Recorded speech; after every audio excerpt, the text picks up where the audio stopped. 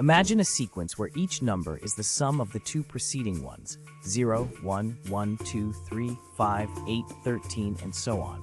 This is the captivating Fibonacci sequence. Discovered by Leonardo of Pisa in the early 13th century, this sequence appears in various forms in nature, from the arrangement of petals in flowers to the spiral shapes of shells.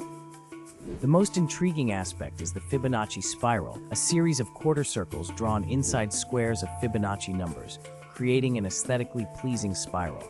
This spiral is found in seashells like the nautilus, sunflowers, pine cones, and even hurricanes.